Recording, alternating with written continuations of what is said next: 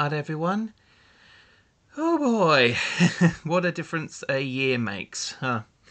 Well, it's almost been a year ago since the whole drama featuring Zaid Magenta slash Misanthro, whatever name he wants to go by these days, in regard to what he did with the whole Twitter sock puppet account thing, Cartoon She, etc., etc. But that of course was a year ago. And from what I understand from certain sources, as well as himself, I guess I could say, that he is doing his best to try and better himself and has learned from the experience, and, good for him. That is, a very good thing to try and, learn from the experience, know not to do it again. Just to learn from it, and hopefully it shouldn't happen again. One thing that I've mentioned in those videos in the past was, to a lot of people, is I think that the issue was that he was having trouble accepting people's opinions. Like that they were going to be different. Some people's opinions are going to be the same as his, but then there are going to be some people's opinions which are going to be different from his.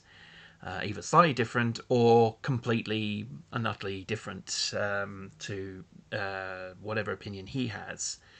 For example, recently he had been attacked on Twitter by an individual of whom I am actually not bothering going to name or whatever. Let's just say I watched a recent stream by Lyle Convoy, and the particular individual in question, to me, just sounded like a complete and utter stoner. And she was basically, people were poking fun at her because she was in league with a child predator. She knew about it and chose not to do anything about it in this server that she was running for goodness knows how long. But recently, said associate of child predator has decided that she was going to disrespect Zaid Pony. I'm just going to use that term just to avoid confusion.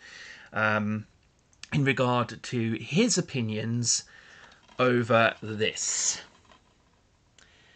Yep, Star Wars The Last Jedi. I mean, some people will probably claim that, The Rise of Skywalker is far worse.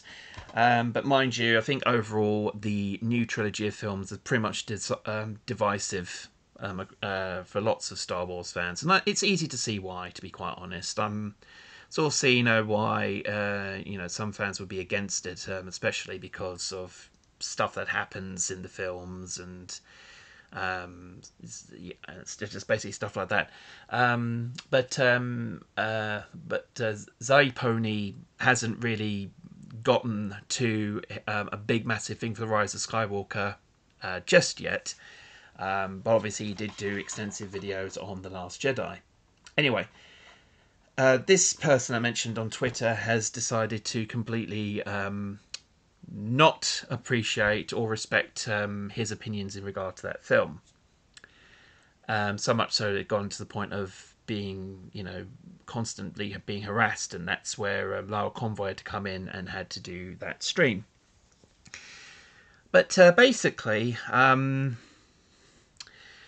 video, this particular video, I'm just going to say, it cuts both ways.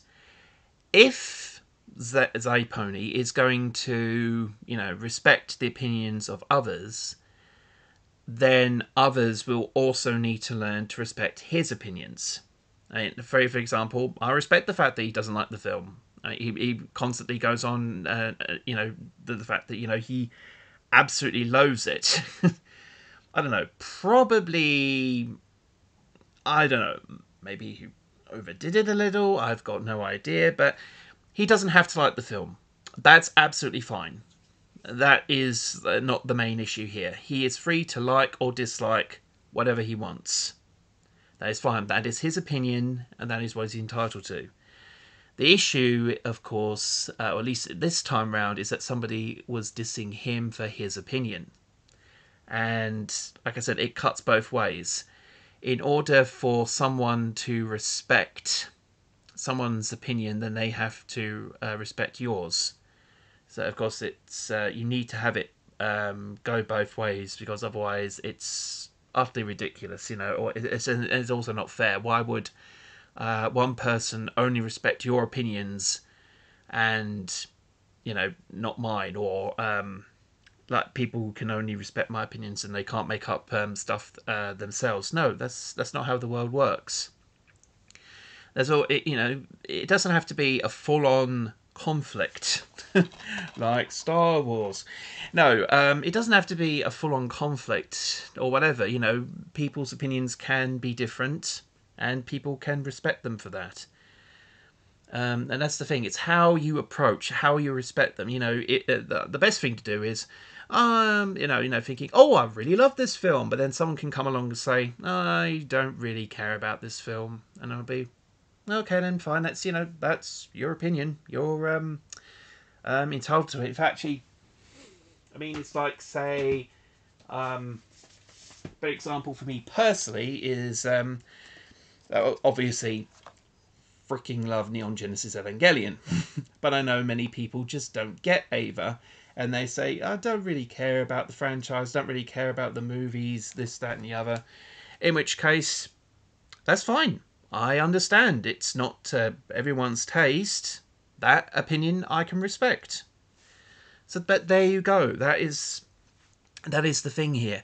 If people were to respect people's opinions, then there's no problem. You just respect their opinion and you move on. You go on to a different topic. You go on to something like, if two friends may have different opinions on something, in which case, if they don't agree on that, they can go off and discuss a different topic, or they choose to move on.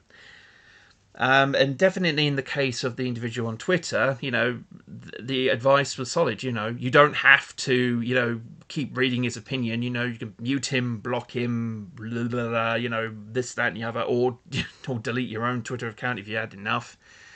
Sound advice, but some people just don't heed the advice. They just never do. But yeah, you don't go and harass people. Certainly not.